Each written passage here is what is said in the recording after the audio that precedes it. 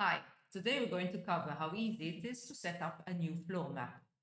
A floor map is just simply a visual representation of your restaurant, where you can see all your tables, indoor, outdoor, all in one view.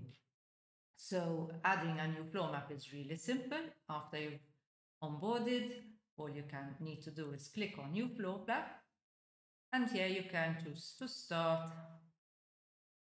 Now, immediately you get a choice. Would you like to see one floor map with all your dining areas in it? Or if you prefer, you can have a separate floor map for each dining area. What do I mean? So it's like I want indoor on one map, outdoor on another. Let's choose this for the time being. I'm going to give a name to my floor map. In this case, I want to call it weekdays. And here I get immediately a view of all the tables I had set up originally during my onboarding process. But let's say my restaurant isn't one long line, so I can easily move the tables around, clicking on the cursor here, and I can arrange them according to what my restaurant actually looks like. But there are lots of other elements I can add. Let's say I have a wall dividing here, perhaps you have toilets or something of the sort. And I can play about easily this way. You can also add elements like a tree. And actually my tree is much bigger, so I'm going to increase it. If you want to see a full view of it, all you have to do is click on this icon here. You can also choose to reduce. You can shift it around.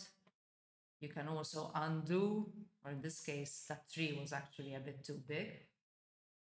And what if I want to add a new table? Maybe I had forgotten one behind. So here, table types. I can choose between rectangular or circular. In this case, let's put a circular one. I'm going to name it D12. Minimum covers, I can give it 3 or 4, whatever. And maximum covers, let's say it's 6. And create it. And there you have it. We've got our circular table with 6 available chairs. Other fun things to add. So, for example, look at our dining areas up here. These are the ones that I would have originally chosen when setting up Tableo. But I can add more. For example, I have a cave. Oh, look, a wine cave. I can just simply update it. And there I will have a new wine cave. If I look at service hours, over here I can see all the service hours that this floor plan is applicable to. But I had chosen to have it as my weekday floor plan. So in this case, I'm going to remove the weekends. Save. And there we have it. Let's say, for example, table 2, I don't want it here, not on this floor plan. All I have to do is click on it and delete. Yes, I am sure.